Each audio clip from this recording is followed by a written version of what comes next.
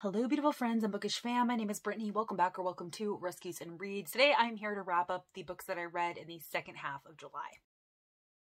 Alright, so I'm hoping that this wrap up will be a little bit short and sweet. I do have 8 books to talk to you about today, but 3 of them I'm not going to say much about because I did a vlog reading these books, and then a couple of them are sequels and I really can't say much about. So hopefully we'll be able to get this done in a reasonable amount of time. So starting with these first 3, the ones that I'm not going to say much about because like I said, I do have a vlog coming out. That vlog will be up before this video. The vlog was a Christmas in July themed reading vlog where I read some holiday romances during the month of July. This is primarily because I bought a lot of holiday romances last year during the Christmas season and I read absolutely none of them, so they are still sitting on my shelves and I don't anticipate getting to all of them this coming holiday season either. So I thought it would be fun to do a kind of Christmas in July themed reading vlog, reading a few of them. So if you are interested in hearing more of my thoughts on these books, please be sure to go ahead and check out that vlog, which I will be sure to link down below. The very first book that I read for that vlog was A Very Merry Bromance by Alyssa K. Adams. This is actually the 5th book in the Bromance Book Club series. Have I read books 2, 3, and 4? No, but I did jump into this, and they're really companion books. You don't really need to read one before the other. You will certainly miss a few things if you just jump right into this one because there are relationships that are formed in those other books that you won't be familiar with if you read this, but you can still read them in any order that you want basically. The Bromance Book Club series is about a bunch of guys who get together and read romance books. This is in kind of an effort to strengthen their relationships so they can kind of better understand women. Ultimately, I ended up very much enjoying this one and I gave it 4 stars. Next for that vlog, I read The Matzo Ball by Jean Melter. This was okay overall. I had a lot of issues with it. Definitely an insta-lovey type of story, which I didn't appreciate. In the end, I only gave this a 3 stars. And then the final book that I read for that vlog was One Last Gift by Emily Stone. This was definitely the hardest hitting of the stories, and it was definitely my favorite of the 3 that I read. I also gave this a solid 4 stars, and I would certainly be willing to read more from Emily Stone in the future. The first non-Christmas book that I read in the second half of July was The Rose Code by Kate Quinn. Y'all, this was a chunker. I was not expecting this to be nearly as long as it was. I believe it was about 650 pages, so this was definitely quite the beast to tackle, but it was a phenomenal story. So this is set in 2 timelines. It starts in 1940 and the present in this time was actually 1947. So you have 1940 and 1947 after the war. And ultimately it follows 3 very different women, Osla, Mab, and Beth, who all heed the call to become code breakers for England. So basically they are intercepting German messages and they are decoding them in order to kind of thwart Nazi efforts during the war. And like I said, all 3 of these women are extremely different. Osla is definitely very much the wealthy, privileged socialite. She is tired of being what was known during that time as a dizzy Deb. She doesn't want to just be known as this ditzy socialite. She wants to prove herself and she wants to help the war effort, especially since she is fluent in German. So when she receives the offer to go to Bletchley Park and be a translator of decoded German messages, she decides to go ahead and go for it. While she's on the train headed to Bletchley Park, she meets Mab. And Mab is certainly different from Osla in that she is a product of London poverty. She has a larger family. Her family didn't really have much growing up. She's definitely